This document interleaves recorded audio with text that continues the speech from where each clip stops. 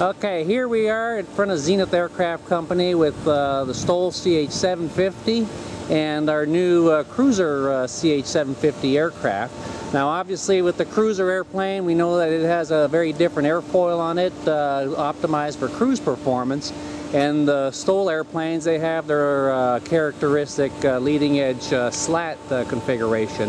And on the new STOL CH750, since we've introduced a cruiser, we've really worked hard at making it even more STOL, and we've repositioned the slats. Roger from the factory will explain to us a little bit about what we've done recently with it. Hi. What we've done is we repositioned the slats on the 750 STOL. The previous position was level with the bottom of the wing. What we've done now is we've dropped the slats down 1.5 inches from the bottom of the wing.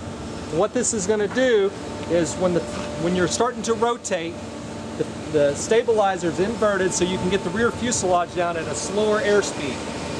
Then the slats are going to start grabbing the air a little sooner as a Venturi effect and pushing that air very fast over the top of the wing.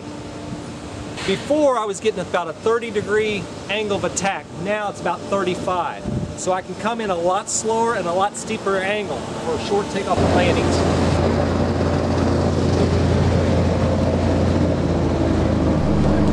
Well, let's take this out flying with the new slat position to demonstrate some of the good short takeoff and landing capabilities that this Zenith STOL CH750 has.